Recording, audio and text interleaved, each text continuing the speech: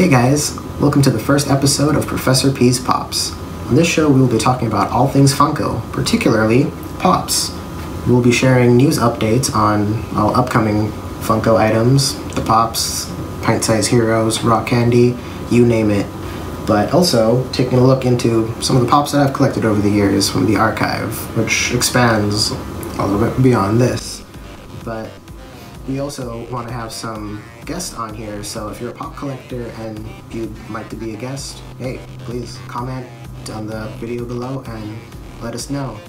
Well, anyway, getting into the news, for those of you who have not heard, Funko is releasing a new line, the HeroWorld line, and so far there are 5 different sets, all of them Target exclusives, so be sure to check Target.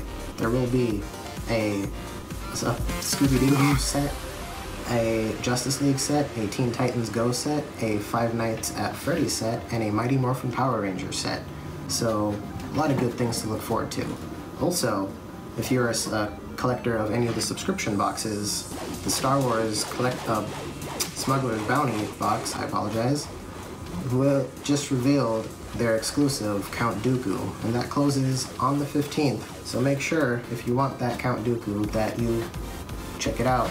But also, in Star Wars news, we've got the first picture revealed of a Padme Amidala. And I gotta say, as you can see, it's just the only Skywalker member I am short, so I, for one, am particularly looking forward to that.